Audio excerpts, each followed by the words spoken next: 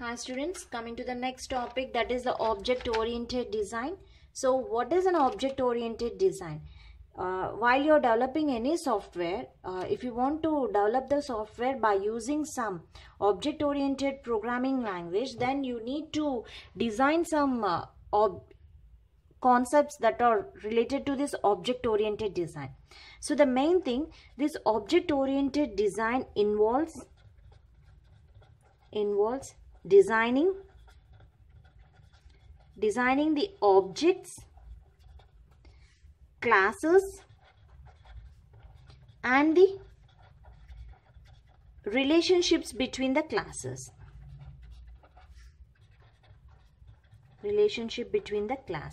So that explains the object-oriented design. So if you are using the object-oriented concepts in the program, so first you need to design what are the objects that are used in the programs and what are the classes that you are using in this software and what is the relationship between those classes. So that you need to be aware before you are going to design an object. So actually the class, what is a class? A class is nothing but it is a blueprint. It is a blueprint, or you simply call it as a template. A class is nothing but it is a blueprint or template, identifies something in terms of its data and operations. It's identify in terms of data and operation. So a class is nothing but it is a blueprint or a template, identifies something in terms of data and operation. So then what about the object? Object is nothing but an instance of a class.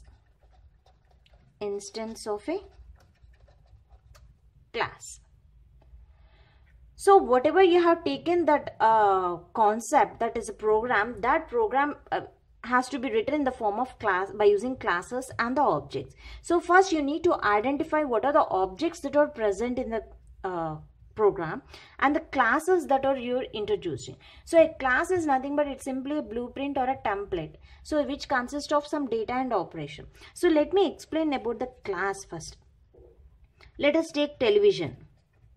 So in the television, what are the data and operations? So the classes consisting of data and operations. So here is a class TV. So what are the operations and data that is present in the class? So the data, which is a state, data is nothing but a state.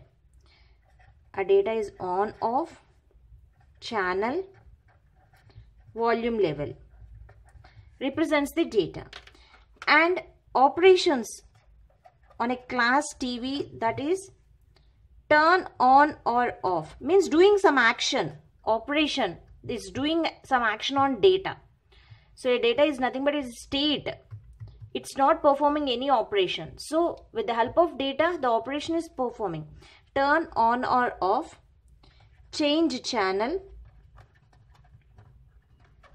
and change volume. Okay, so this is a class TV consists of set of some data items and operations.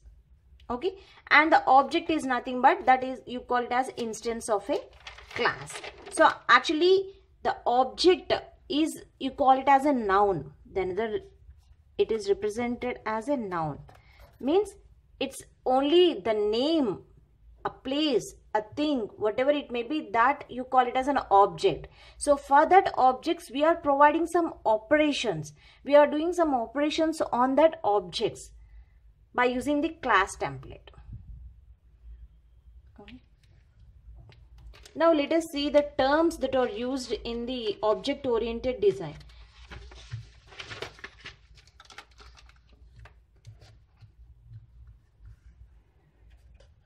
The terms that you came across in object-oriented design.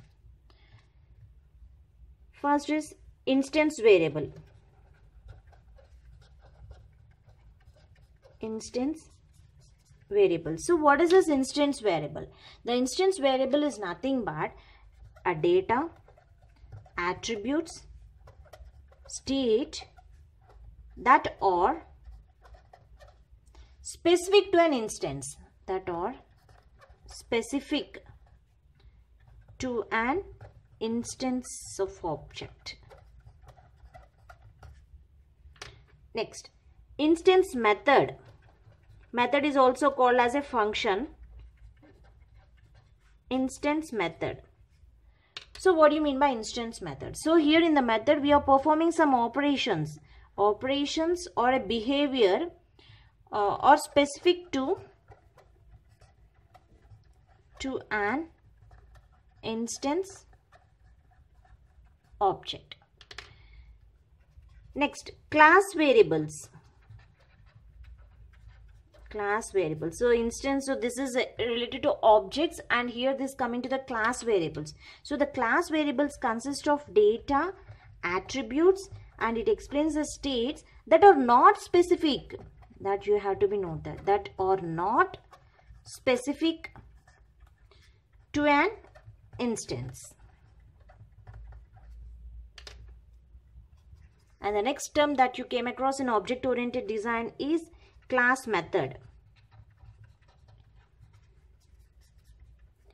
A class method consisting of it is going to perform some operations, so that operations that are not specific,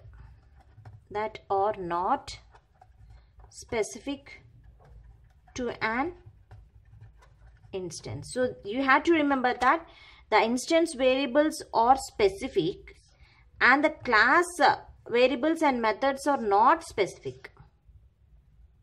These are specific and these are not specific. And next is a constructor. The next term that you came across in the object-oriented design is the constructors. So constructors is nothing but it is a special method. It is a special methods that create and initialize the object. It is going to create and initialize the objects for a class to perform some operations. So this is about the object-oriented design. Thank you.